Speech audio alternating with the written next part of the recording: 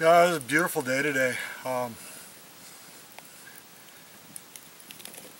Got started out, it was early, got up before sunrise. There was fog on the water, it was cool, it was probably 60 degrees, sunny, clear sky. Beautiful views from the campsite, quiet, peaceful. So I took pictures and some video and kind of took my time getting going.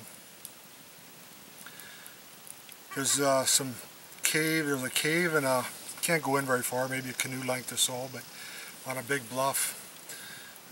And then across from that there's a quartz outcrop, big white quartz. Looks like snow on top of the mountain, or seagulls have been up there. So we got started, got going that way, first light. And when we got over to the cave, the sun was coming right into the thing, and there's ferns growing in there. And up in the corner there's a beaver house in there. I guess that's what you'd really call a beaver lodge. Beaver house, beaver lodge. It's kind of neat, and it smelled like a cave in there. Normally you probably couldn't see in there and get very good pictures, but I think I got some pretty good video and some pretty good pictures of it. So that was kind of cool. And then just went across the bay, and there's the big quartzite outcropping out there.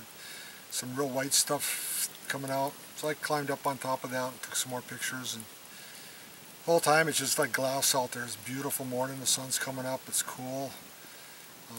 Low 60s. Couldn't ask for a prettier morning. So I started paddling out of there, heading south. Heading to Talon Lake, where we're at right now, is 13 miles, I think, of paddling today. A couple of pretty easy portages. Fishing for a lake trout. I caught smallmouth walleye and northern on this trip, but I hadn't caught a lake trout yet. So wanted to catch one of those. And just about ready to give it up, and I caught one. It was a pretty decent sized one too. It was, yeah, I don't know, 4 pounds, 5 pounds. I think that's pretty big for a lake trout, at least for Minnesota lake it is. So that was kind of neat. I think I got maybe some video of him coming to the surface there, and a couple pictures of him holding them out.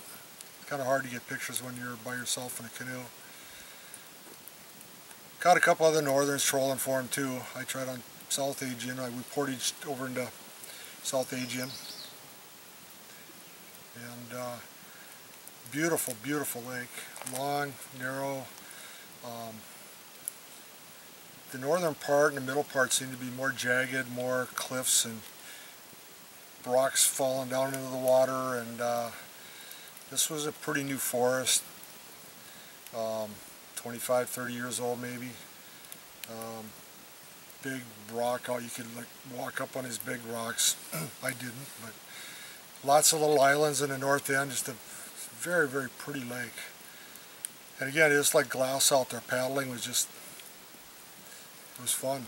It was very, very enjoyable. I could go for miles if it would stay cool. And when the sun started getting up there and it started getting a little warm, then I portaged over into this other little no-name lake. And I don't know why there's so many no-name lakes that are. It's just a gorgeous lake. And when you come into it, you go around the island, there's a big palisade there that overhangs out with carved white and black.